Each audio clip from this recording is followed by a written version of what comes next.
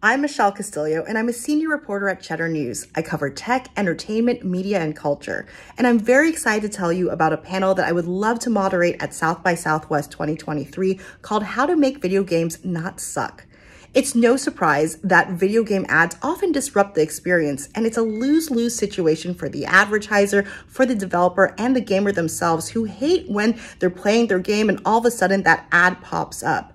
But 66% of Americans play games every week, and it's a valuable opportunity for brands to get in front of an audience that isn't necessarily watching TV all the time and really wants to find things that are authentic to their experience and not exactly something that would just pop up out of nowhere. In this panel, 3 experts from the ad tech industry will explore video game advertising, discussing the importance of a gaming strategy for brands, how to do it right with well-designed intrinsic in-game ads, and new measurement standards that validate in-game ads as one of the most impactful forms of advertising for brands.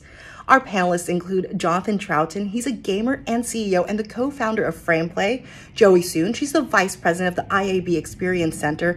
And Sarah Stringer, who leads the media partnerships team across Dentsu. Now, throughout this panel, they'll be playing a video game and showing you how an ads experience won't disrupt that gameplay. So vote for us on the panel picker, and hopefully we'll see you guys in Austin in 2023.